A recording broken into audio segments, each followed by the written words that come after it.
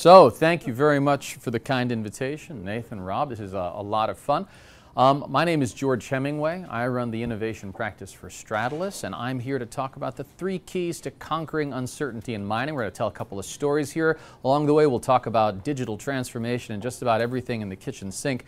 But at the end of it all, hopefully you'll think a little bit differently about the future, a little bit differently about what's coming, a little bit differently about what it means for a mining company. So I'll sort of launch kind of into it a little bit. I'll spend 2 seconds talking about what I do. As I mentioned, I run the innovation practice for Stratalis, and we are a growth strategy and innovation consultancy, and we focus on helping companies to think a little bit differently about the future, especially companies that are in industries that are going through a lot of change and a lot of uncertainty. And we do this by helping them do 3 things. We help them to develop a future focus by developing some foresight around what's happening in the world around them, about the future itself, about helping them become more flexible so that when change happens they can sort of pivot and adapt to it, and helping them focus as a company on where the value is. And we do this for lots of very big companies and lots of very interesting industries. So you'll see that while we do work in mining, helping companies do everything from set their mine of the future vision to think differently about the future, we do work across a wide array of industries. And that's important because I'm going to spend a lot of time not talking about mining. But I promise I'll wrap it back towards the end, because there's a lot to be learned from banking, a lot to be learned from transportation, a lot to be learned from lots of different industries. And well, there are plenty of experts in mining in this room. So I'm going to talk a little bit about things that have nothing to do with mining, seemingly, and then bring them back one more time. So we live in very uncertain times, and if anyone wants to disagree with me, I'm happy to have a 10-hour-long conversation with you at the end of this talk. I mean, if you look at what's going on, technology happening incredibly fast, things that were science fiction just coming to life. If you look at the political spectrum, I mean, wow, the last year has just been amazing. If you just look at the last week, what's going on in terms of geopolitics and trade and potential conflict.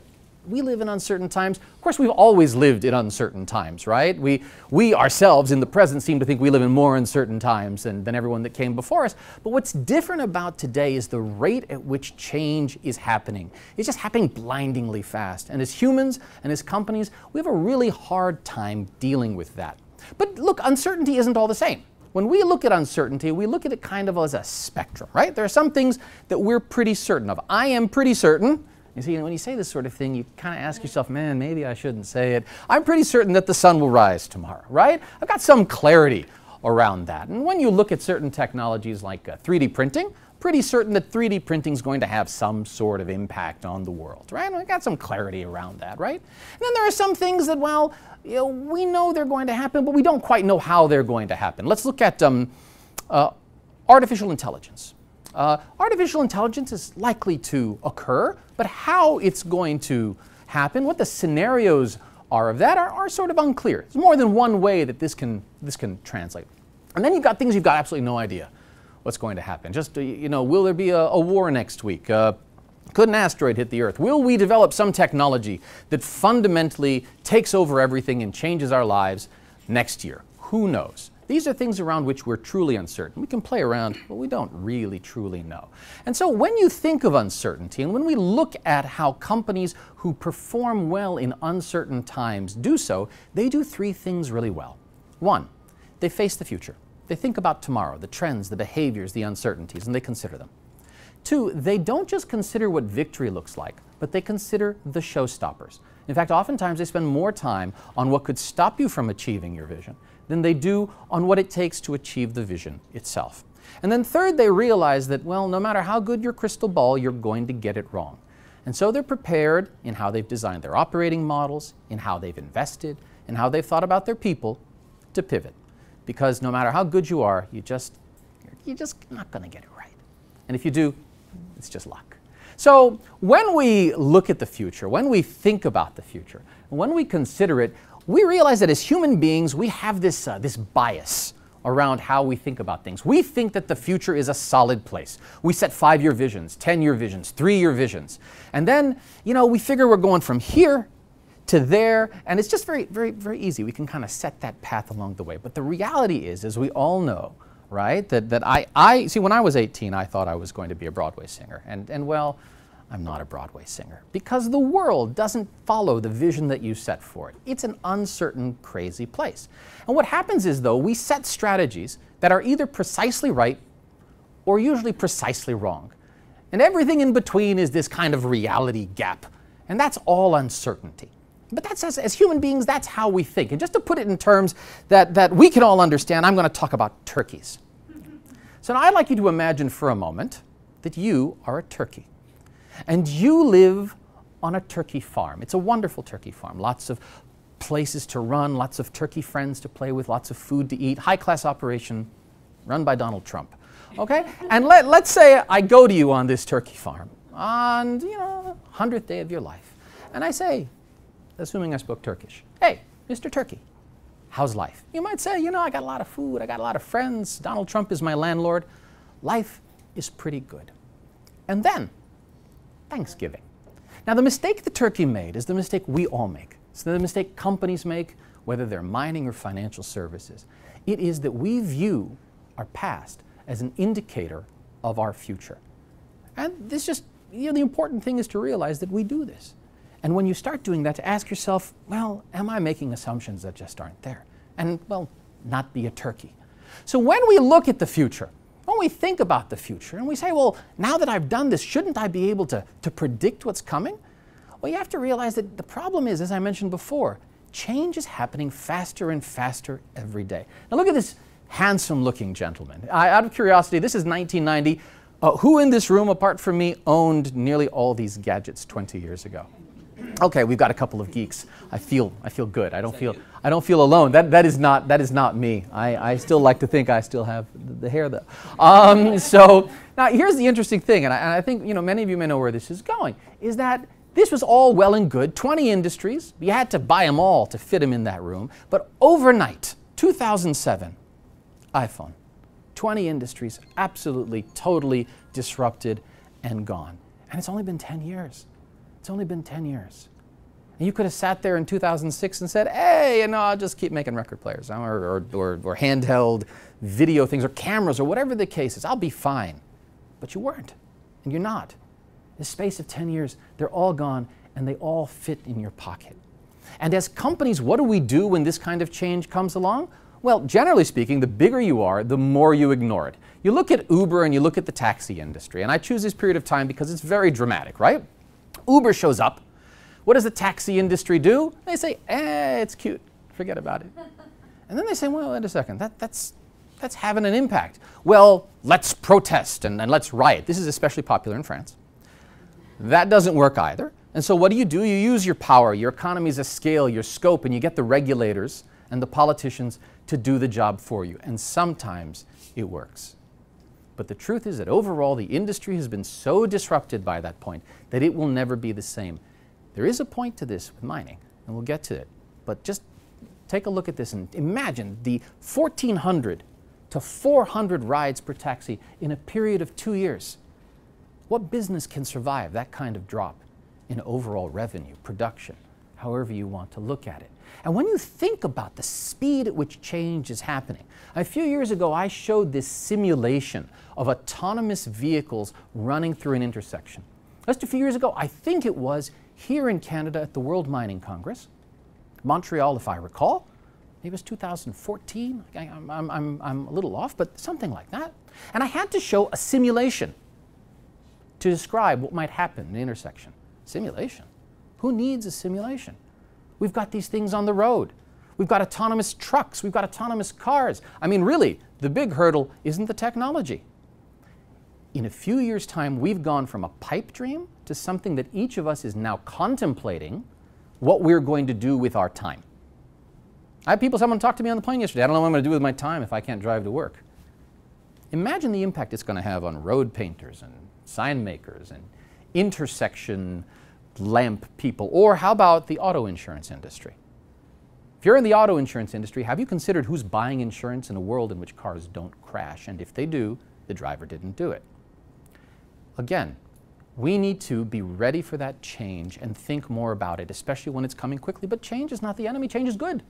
The problem is us and the fact that we try and resist it. So when it comes to the future and when it comes to uncertainty, back again to the three keys: facing the future, considering the showstoppers, and preparing to pivot. I'll start with my first of the three keys, facing the future. And that really is some of the funnest part of the work that we do, because we spend a lot of time helping mining companies think about the future, think of their mine of the future programs and what it means for their operating models and their business models and their organizations. And when we do that, and when we look at it and we cluster all of what we see happening, we see 6 major technology clusters occurring. Now, you may feel there's one missing or one that shouldn't be here. McKinsey's got theirs, we've got ours, you've got yours. But fundamentally, all of these technologies will impact the industry. Now, I'm not going to spend time going through these, but I'd like you to focus on just 2 for a minute: artificial intelligence and automation robotics, and we'll come back to that. But all of these things clustered together are thrown under the word digital. When people talk about digital mining and digital transformation in mining, they talk about all of this stuff. And of course, how you define digital and what it actually means is a whole other conversation for a whole other day.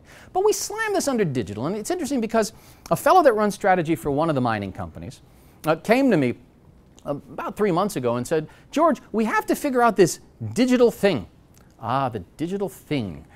Doesn't matter if it's banking or mining, people are asking us to think through the digital thing. But when you look at the digital thing, and you can't escape the digital thing when talking about the future now, when facing the future, it turns out that people spend a lot of time talking about technology. Why? Because in an uncertain world, technology is something you can grasp, you can touch, right? It's tangible. We like tangible when things are uncertain. And why not? Things that are science fiction are now becoming science fact. But the thing is that digital is not about technology. If you spend your time facing the future and thinking about technology, you're going to make a mistake and you're going to miss the real change that's happening. Companies that face the future and do it well focus on 2 things: value, where it's coming from, and vision, having a very clear one of what it means for their business. And I'm going to talk about each of these for just a few minutes. Back to Uber. I'm going to spend a lot of time on Uber because they're just full of fun. They may implode next year, but they've got stories to tell up the wazoo for us. So if you look at Uber, what did Uber do when they came into the taxi industry? Well, first of all, they came into an industry where people wanted change. Customers wanted change. They were sick of the incumbents. They were unconstrained by the operating platform that other the taxis had, right? They didn't have all those costs. They were willing to ignore or play by new rules than their competitors were. And the capital markets treated them differently than they did all the other competition. They basically threw money at them even though they didn't make money, and I don't think they do. Now, it's interesting because when you think of the mining industry and you ask yourself whether it's an industry where people want to see change, whether it's constrained by lots of cost, whether it plays by a set of rules that it believes are fixed, and whether it plays by a traditional set of capital market requirements, you wonder, well, is the mining industry like the taxi industry? Well, maybe, maybe not. We'll see. There's another industry that had similar challenges. Netflix came in to the DVD rental industry against Blockbuster. And what did they do? Well, here's the interesting bit. Lots of unhappy customers existed when Blockbuster was around because Blockbuster made its money with late fees, right? Just like a lot of people still do. And what they did is, even though late fees were only 18% of their revenue, they were 40% of their profits. Well, people hate that. So when Netflix showed up and said, we're getting rid of late fees, people flocked to Netflix. So what does Blockbuster do? They get rid of late fees. Problem is, they were so fundamentally stuck with their operating model and costs that they had to reinstate them because they had a $300 million gap. By that point, they were toast. Nothing you could do because fundamentally they couldn't fix the basis around which they operated when someone came in playing by a different set of rules of the game. Same sort of thing is happening in retail right now. When you look at Whole Foods, just bought by Amazon, and you compare them to, say, Walmart, 44th consecutive year of dividend increases, or Target, that's been increasing their per-share dividend for the last 5 years, you realize that poor Whole Foods, trying to make money, as you know businesses are supposed to do, couldn't compete. I mean, they just didn't have the model for it.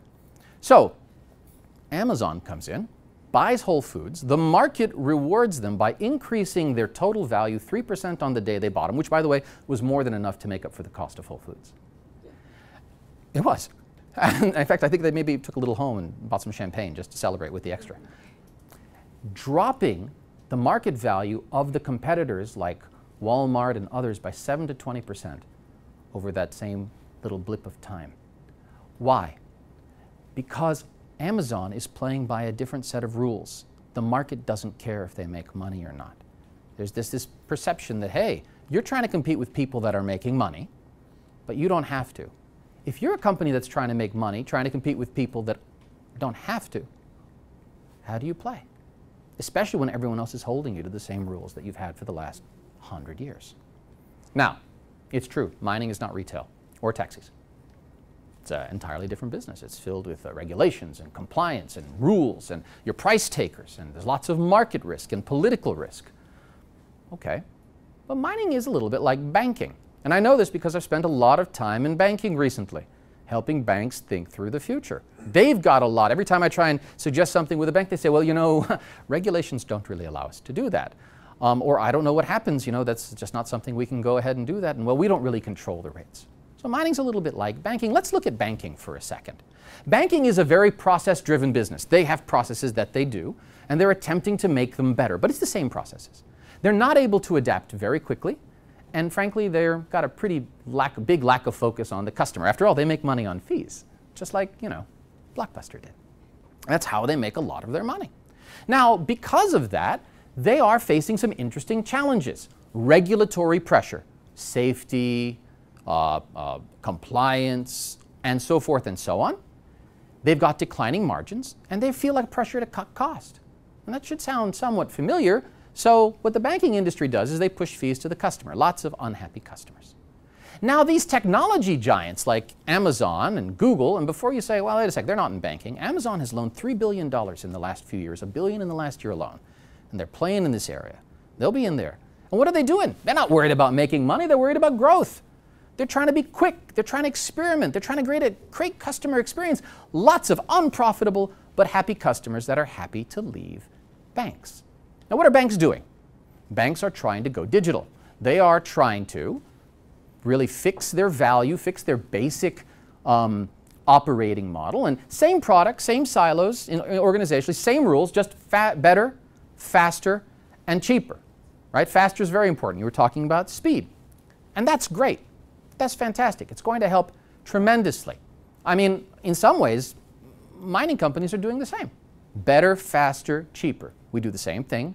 We're just doing it a lot better, faster, and cheaper. But here's the interesting thing. Technology players aren't trying to optimize the existing model.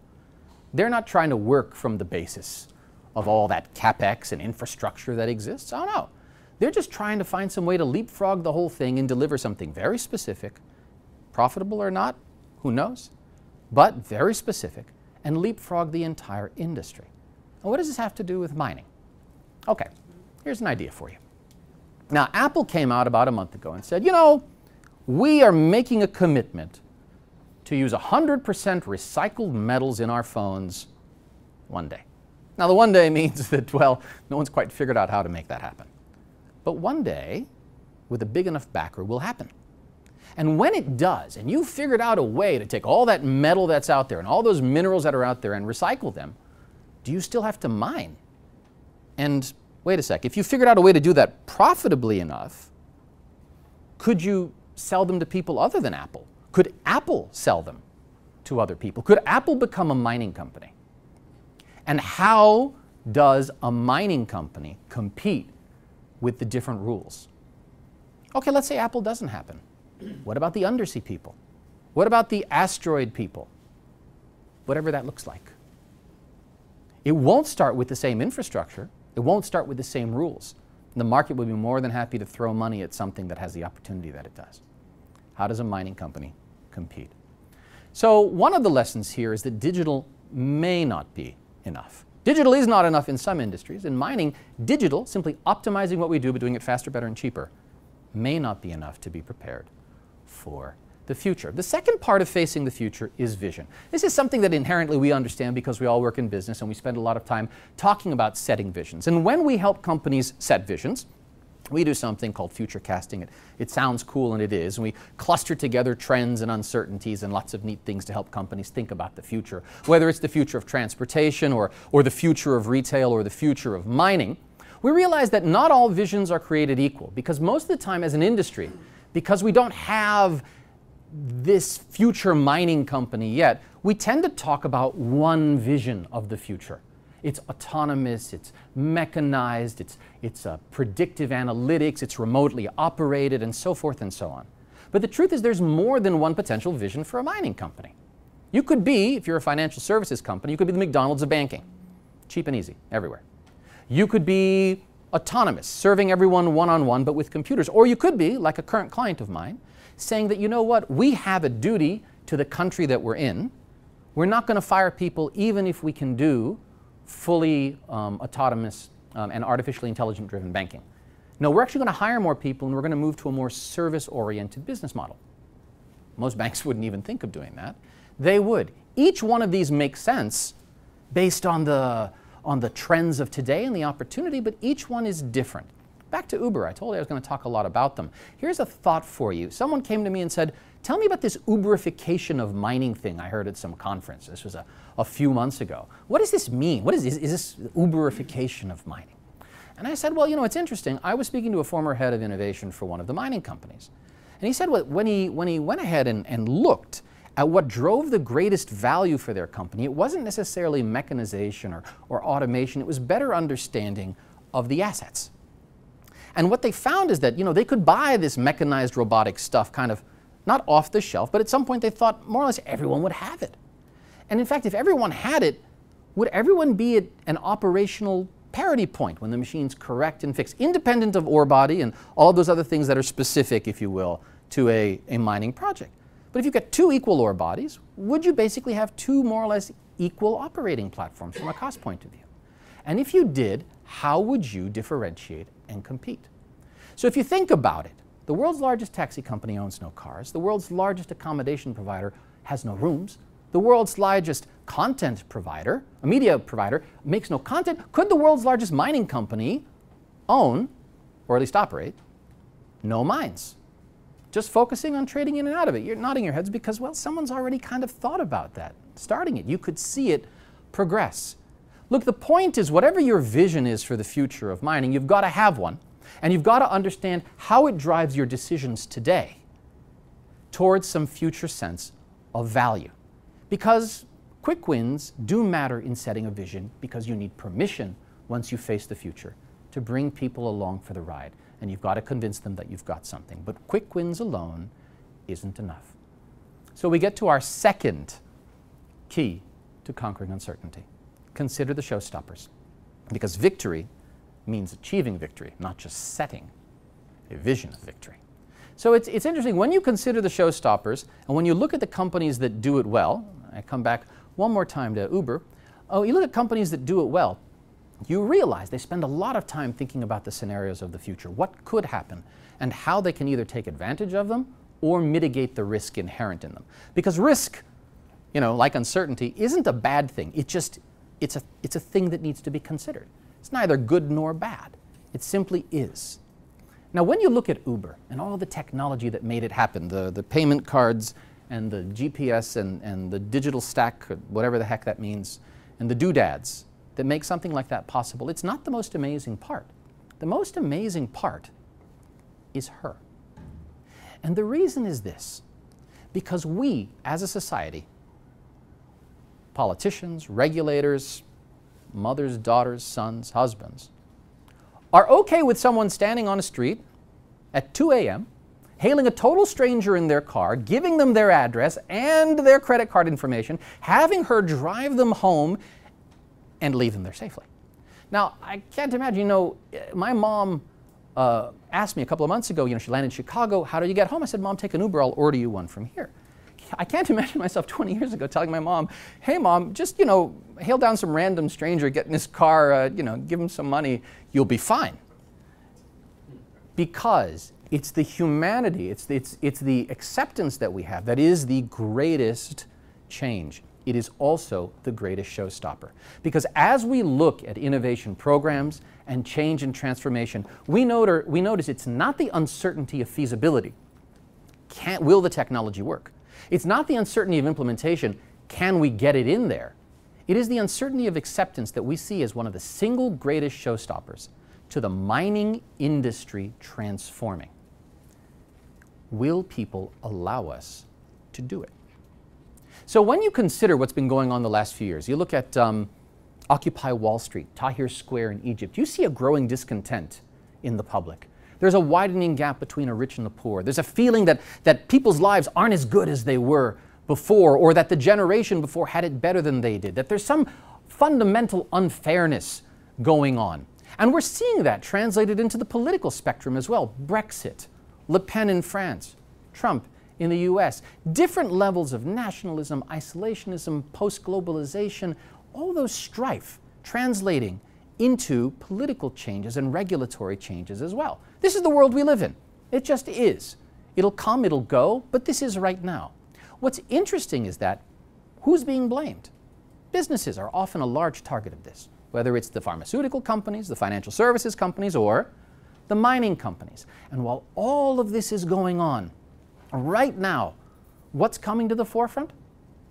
Artificial intelligence and automation and robotics. Artificial intelligence has the potential to replace all of the white-collar workers, the lawyers, the doctors, the engineers, the consultants, yes, even the consultants.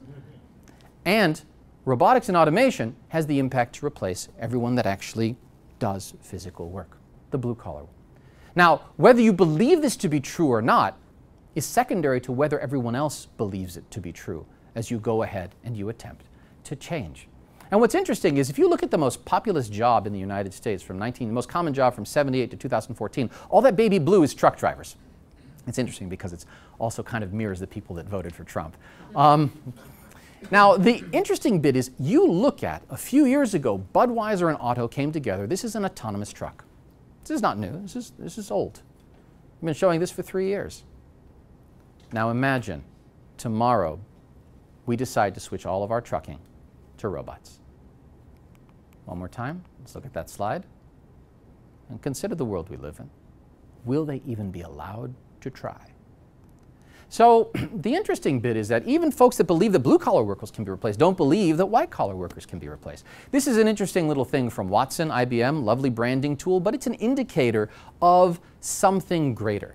They tested oncology or tumor recognition, as I understand it, with IBM versus a team, I think, from MD Anderson, on who would do a better job of diagnosing cancer. One got it right 90% of the time, one got it right 50% of the time, and you already know that it wasn't us. So if doctors are replaceable, maybe we all are replaceable.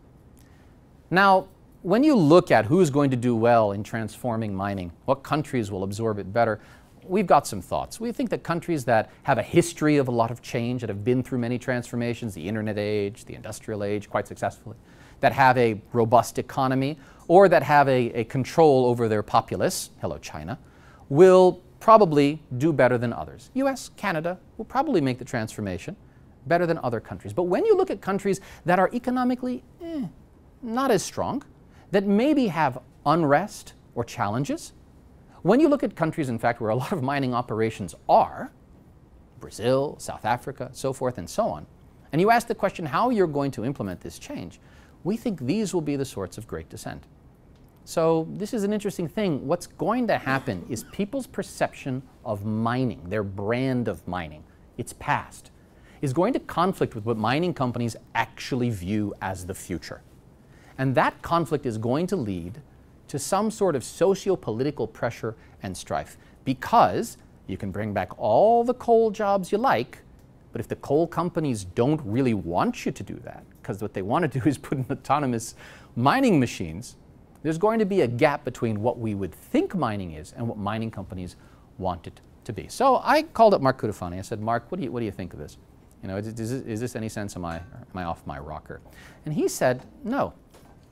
The ability to transform the industry is going to be incredibly important from a speed point of view and a success point of view, based on whether or not mining companies can manage the societal outcomes.